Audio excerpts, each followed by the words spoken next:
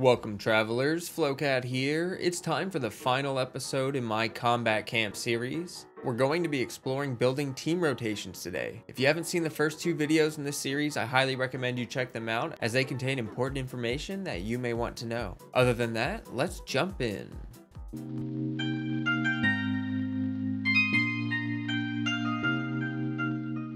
By the end of this video, you should understand the basics of building team rotations. But before we jump into that, let's do a recap of what we covered so far. In the first video, we discussed the four main roles, which are main DPS hypercarry, sub DPS burst DPS, utility, and healing. In the second video, we went into the three guidelines I used to formulate and evaluate whether a team is effective or not. These were the elemental resonance of the team's ability to create elemental reactions, filling the team with various roles, and considering how the weapon types might affect your combat experience. And now here we are, team rotations. I'm sure some of you are wondering, what are those in the first place? Simply put, it's just the order that you use your unit's skills in, as well as the timing for when you swap between them. Because each unit has cooldowns as well as specific durations for their skills, you will need to manage these to try to be as efficient as possible. This sounds like a lot, but I can break it down for you to make it simple to understand. First, let's cover the hypercarry composition. In hypercarry comps, you will start by activating your utility unit's skills, preparing for reactions, or maybe funneling energy to your DPS. Then you will activate your DPS unit's skills and use them to deal damage until either their skill duration runs out or your utility skills need to be refreshed. Then you repeat. Let me show you an example of this. Stabilize. Burst forth. Rain outlines your fate. Witness the power of Guwa. Know my sword. Go!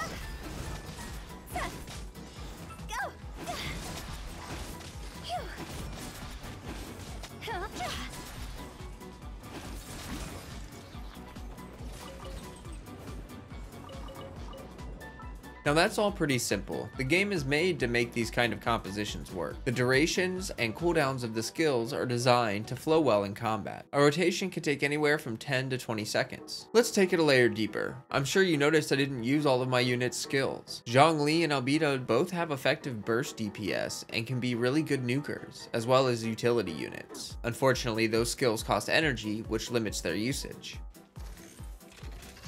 Solidify. Come into being. Ring cutter.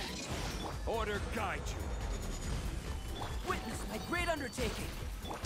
This isn't good. It's over. So what I recommend for any team is to design multiple rotations. Think of it like a decision tree. You start with a basic rotation, and I call this a minimal damage rotation. It's often easy to loop and something that you feel like you can always fall back on. Usually this comprises mostly of elemental skills. Next, you want to figure out a rotation where you can execute as many skills and bursts as possible. This I call the maximum damage rotation. Often this is harder to execute and may not always be available to you, as you might have to funnel energy to some of your units. This is where experimentation and situational awareness become key. You already have your two basic rotations, the minimal damage rotation and the maximum damage rotation, one which is reliable and the other which is the maximum DPS potential for your team. From here, you need to figure out how you can better utilize set effects, weapon passives, or reactions to maximize your utility and damage for your team. On top of that, you have to know when to use the specific rotations. Against a group of small enemies, you may only need your minimal damage rotation, but in Abyss, you're probably going to use your maximum damage rotation as often as possible. At this point, I'd like to say that I understand that this might be overwhelming for people who haven't gamed much before.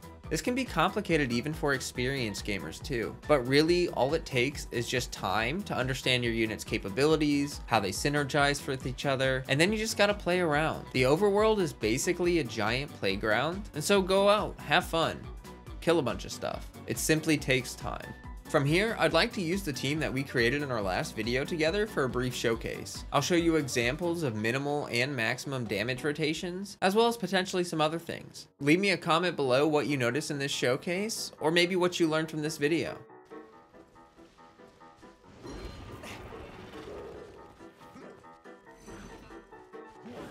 One with my blood.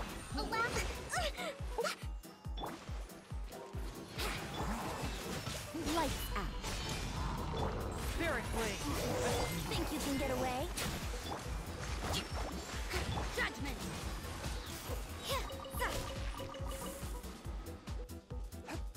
Force my blade.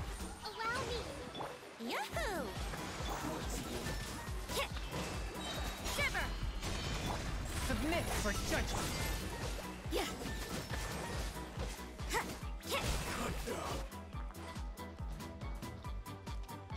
One with my lucky day. Rest and rebuild! Time for takeoff. You can't run! Yeah. Lights out. Spirit blade. Billowing surge!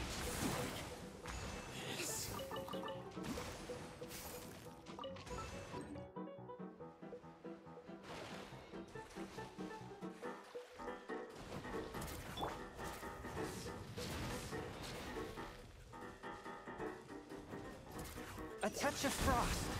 Hold the line! Here we go! Think you can get away?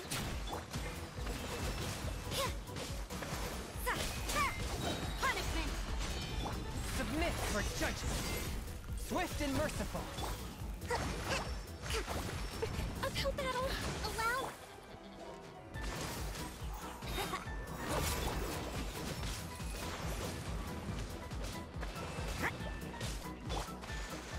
One with my blade.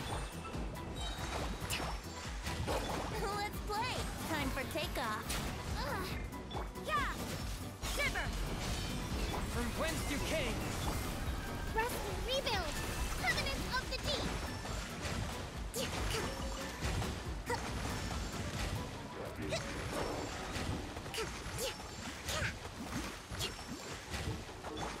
Swift and merciful.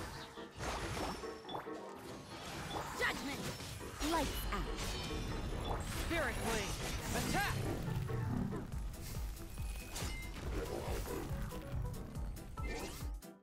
And we're back from the showcase. I'm sure many of you noticed that Rosaria was only the main DPS when Kokomi didn't have her ult. For the maximum damage rotation, Kokomi actually takes the field as the main DPS. This is kind of interesting. I didn't deceive you. It is a hyper carry comp with Rosaria as the main DPS when you're doing your minimum damage rotation. But when you do your maximum damage rotation, Rosaria switches roles to become the burst or sub DPS, and Kokomi becomes the main DPS. This is just one of the many intricacies that you can find when building team compositions in Genshin Impact, and why I encourage you to play around and see what you can find. Thank you all for tuning in. I really appreciate you spending some time with me. From here, I will be doing a combat camp series that focuses on each unit specifically as I can get to them. Stay tuned for that. Like the video, subscribe, and as always, stay healthy, stay hydrated, peace.